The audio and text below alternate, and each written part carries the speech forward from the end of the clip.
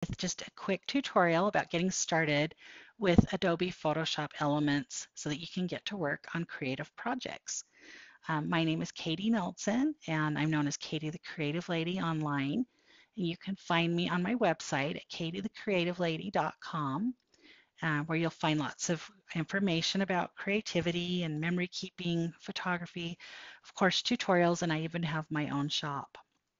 So I'm so excited about Photoshop Elements, and I've been using it for more than 14 years. I've worked through many various upgrades. And even though I sometimes use other programs, this one's still my favorite. I think it's the most versatile and easiest to learn, and it's very powerful. And I like that it's a standalone product. You don't need a subscription or to be part of the Adobe Creative Cloud service to use this. You can buy it as a digital or physical copy. The current price is $99.99, or if you're upgrading from a previous version, there's a $79.99 upgrade price. And sometimes you can even find it on sale for a little less around Black Friday time when you're looking for a physical copy. Sometimes they're sold at Costco or Sam's Club. Of course, on the website for Adobe, there are plenty of tutorials and lots of help. But I want to just show you a few tips today that should make it a lot easier for you to use. I have written some reviews that they feature on their website, but I just want to make it clear that I have not received any compensation, either monetary or with free product, for doing this or for doing anything with this video. These are just my own views, and I just want to help others use this great program. So I think Adobe Photoshop Elements is a great program. I don't think most people will need what's I think they would refer to as full Photoshop unless you are perhaps a graphic designer by trade. I can even do quite a bit of my designing in Photoshop Elements these days. They've just made it so powerful. So how often should you upgrade? Well, obviously it'd be fun if you could upgrade each time they come out with a new version.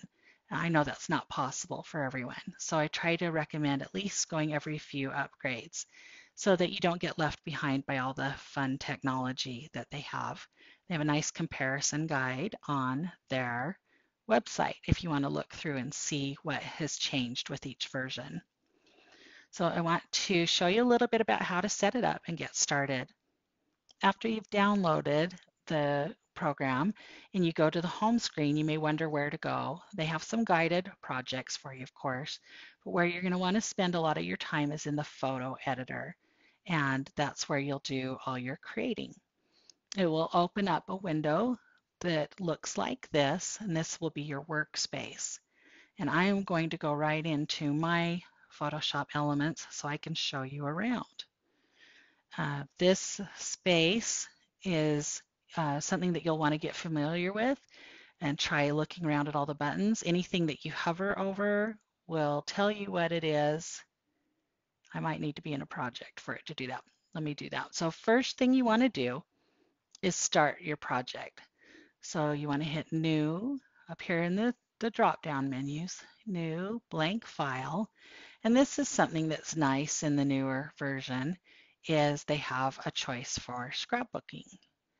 That will take you to a 12 by 12 canvas with 300 pixels per inch, which is what you want for the best printing. And you may think, well, I only want to scrapbook a 8 by 8 size page or a 10 by 10. That's okay. You always want to create it in the bigger size because it will still print in the smaller size just fine. If you create an 8 by 8 and you ever decide you want to print bigger, then you won't have as high a quality. So you can hit OK. You want to make sure you're going to save your project right as you get started. And you'll have a file that you'll want to do it to save it to. So I already know what I'm going to work on, so it makes it easy for me to name. If you don't know yet, that's okay. You can just do a generic name and change it later. So here I'm going to do a page with some photos from 2019 from October of that year. This is kind of how I name my layouts so that they're easy to find in my organizational system. And then I usually will do something descriptive of what it is. You're going to want to save it as a layered file while you're working on it. There are two types of layered files. There's one that's the Photoshop native file, which is PSD, or there's a TIFF, T-I-F-F. Both of those are layered, and they both work great. A TIFF file is actually just takes up a little bit less room on your hard drive. It's not significant, but it is a little less. The reason I got used to saving as TIFF is I used to be on a Windows computer, and you couldn't see in the preview what the file looked like with a PSD, but you could with a TIFF. Now I'm on a Mac, it doesn't matter. I can see it both ways, but I just have this habit. So these are my settings that you can see, and I just hit OK, and I have that saved, which is a great way to start your project. If you don't remember to do that at the beginning and you start to work in this canvas and you go to exit, the program will prompt you to save. And it still is possible to lose your work if you exit out too quickly. Or if your computer was to crash, then it's just nice to have that save as you go. So the next thing you'll want to do, you can see that it gave me a blank white background, and I'll just go ahead and use that for this. Sometimes you might want to import a scrapbooking paper, and you'll do that just the same way that I'm going to work on photos. So there are a couple of ways to get photos right into your project. One would be to hit File and Open, and then you would go to locate where those photos are. So in this case, here's a photo of my son. This was at the Rock Hall of Fame in Cleveland. And the best thing, one of my favorite parts of this program is this photo bin that you'll see right here along the bottom. And that helps you keep track of everything that's open in this program. So you can see here's my photo, here's my canvas. I'll click on my canvas, put that up on the screen. But from my photo bin, I'm going to use my mouse and I'm going to drag that photo right on there. And obviously that's a pretty big photo. I don't really want it to fill the whole canvas.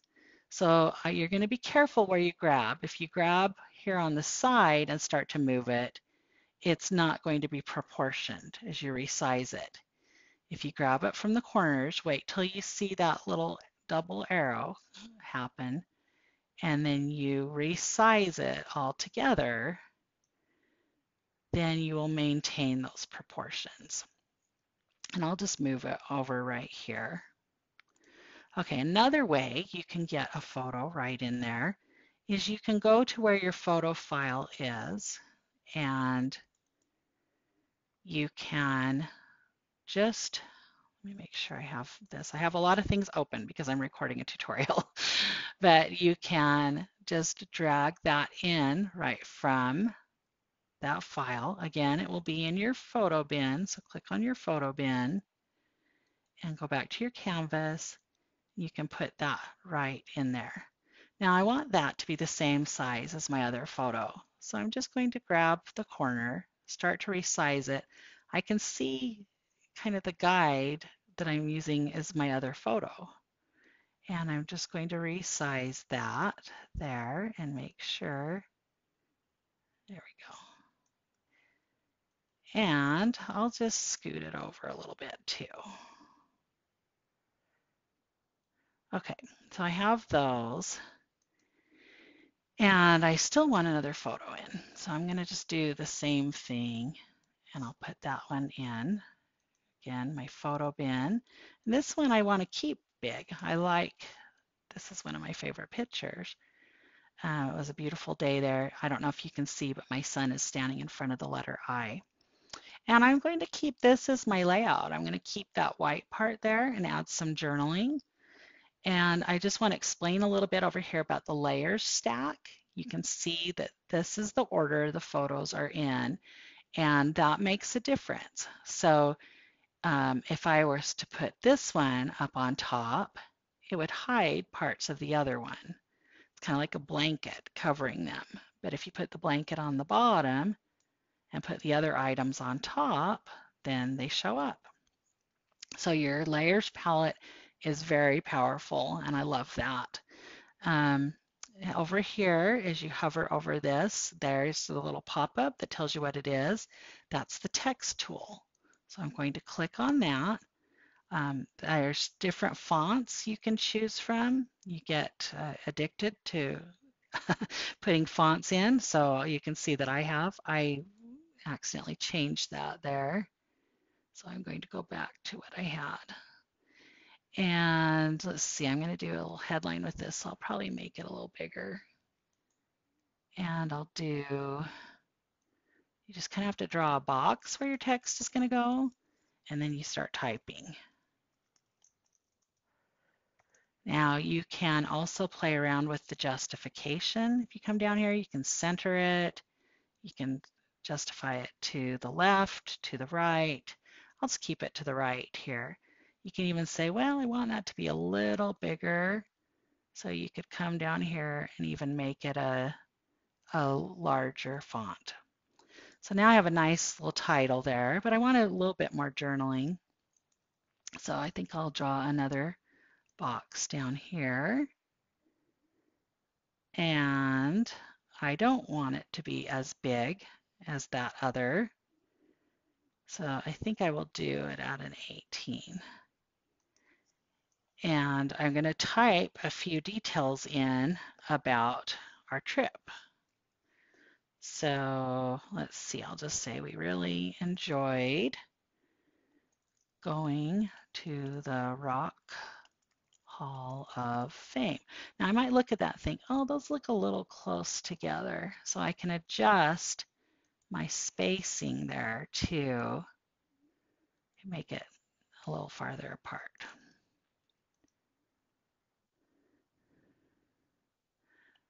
Again, we weren't.